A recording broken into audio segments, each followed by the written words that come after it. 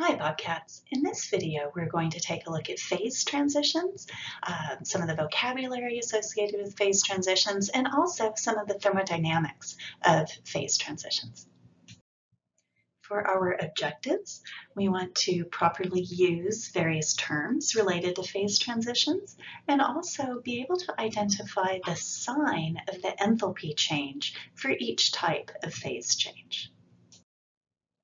Just as a real quick review for a solid versus a liquid versus a gas, in the solid phase, you have all of the atoms in fixed positions, and they can vibrate a little bit around those fixed positions, but they pretty much stay at home. The molecules are very close to one another.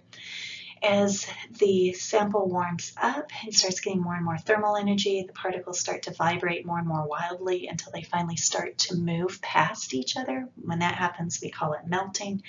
And so when that happens, we have added enough energy to turn the solid into a liquid. I'm using Q there to stand for heat. In order to have this phase transition from the solid to the liquid, we had to overcome the intermolecular forces that held the molecules in their particular places. We still have a lot of intermolecular forces though, because the liquid molecules are still very close to one another. But if we keep heating the liquid enough, so we add enough heat, it will turn into a gas. This takes a lot more energy because we have to overcome all of the intermolecular forces to separate the particles and send them off into the gas phase. Let's take a look at the thermodynamics of phase changes. If you'll remember from Gen Chem 1, state functions are thermodynamic properties that only depend on where you start and where you end. It doesn't matter how you get from the beginning to the end. They're path independent. Two of these state functions are enthalpy and entropy. So enthalpy is the thing that we looked at in Gen Chem 1 and changes in enthalpy or delta H's. Entropy is something that you'll look at this semester towards the end of the semester, and it's abbreviated with an S, and we would talk about a delta S for the change in entropy of one of these phase changes. To help get the signs right when we think about the energy changes associated with these different phase changes, let's look at this energy level diagram. The lowest level down here indicates the solid phase. The level that's kind of in the middle indicates the liquid phase, and the level up top, which is at the highest enthalpy level or entropy level, would indicate the gas phase. So if you take a solid and you turn it into a liquid by adding energy, we call that process melting or sometimes fusion. Particularly in the field of thermodynamics, melting gets called fusion a lot. And you'll see that in this chapter a little bit. In order to make that fusion happen, we've got to put energy into our solid. Anytime you put energy into something, it's an endothermic process. So the delta H of turning a solid into a liquid will be positive. We have to put energy into it.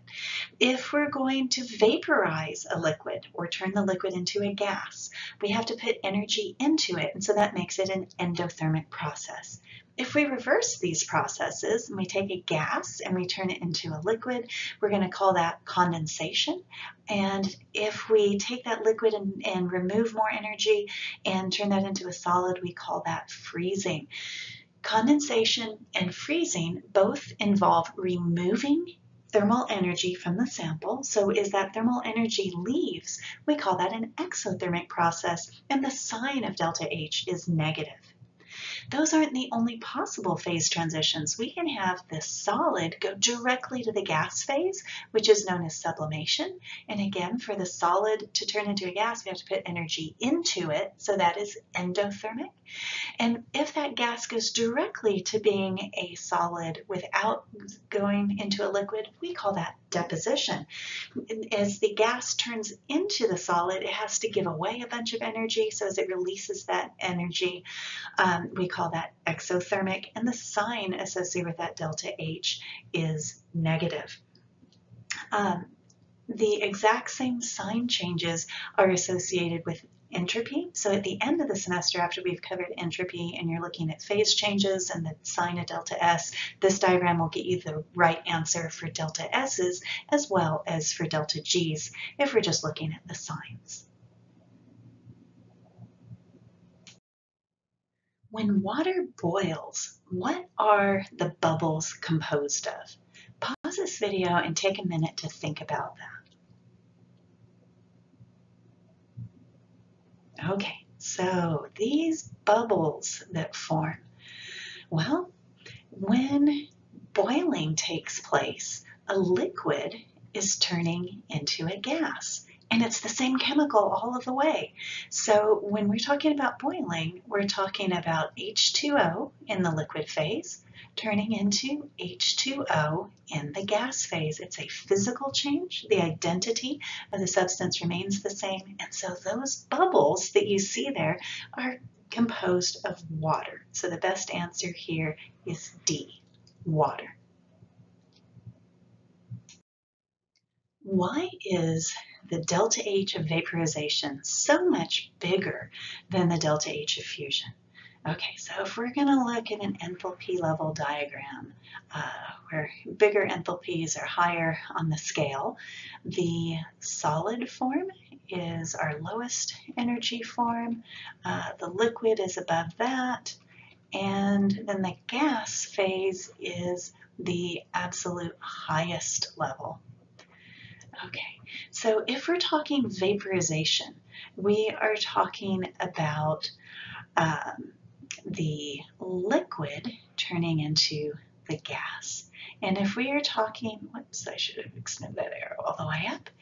If we are talking about fusion, we are talking about the solid turning into the liquid. And if I look up actual numbers for various substances, this delta H of vaporization is usually significantly bigger than the delta H of fusion. Let's think about this for a minute.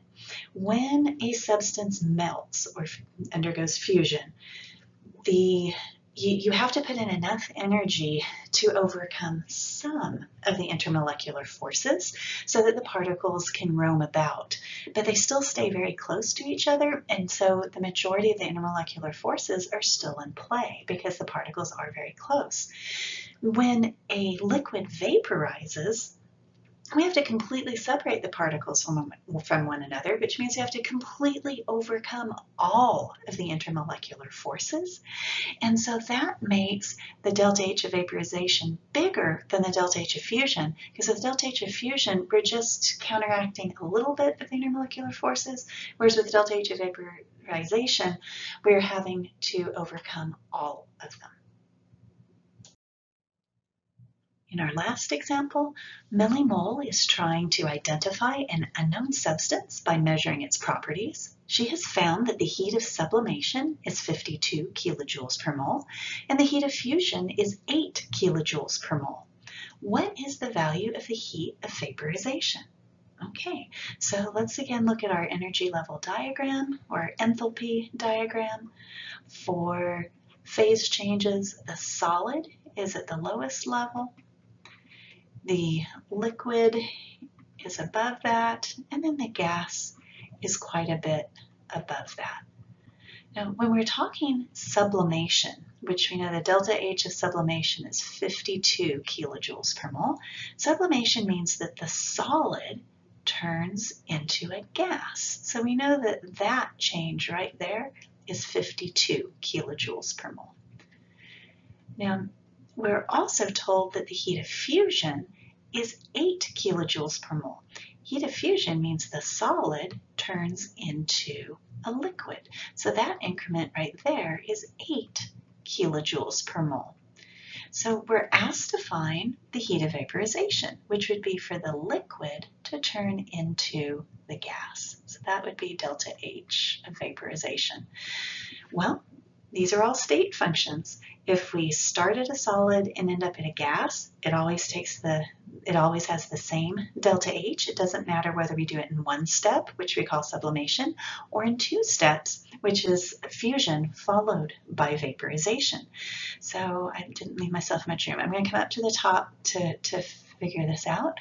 The delta H of sublimation has to equal the delta H of fusion plus delta H of vaporization. That's just using the properties of state functions and reading them off of this enthalpy level diagram. We know the delta H of sublimation is 52. We know the delta H of fusion is 8. And then we need to solve for the delta H of vaporization. If I subtract 8 from both sides, I have, 44 is equal to delta H of vaporization. And the units on that were kilojoules per mole, but I didn't leave myself enough room to write them in. So there we go, 44 kilojoules per mole.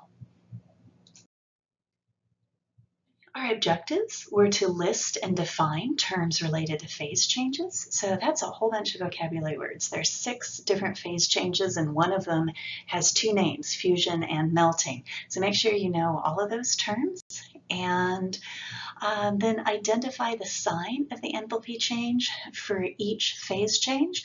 You'll always get this one right if you draw a solid at the bottom, liquid above that, and then gas quite a bit higher than that. And then, since this is an enthalpy diagram, the higher you are on the scale, the bigger your enthalpy. And so if you move up, delta H is positive. And if you move down in this enthalpy diagram, delta H is negative. And as we'll learn at the end of the semester, entropy behaves the same way as well.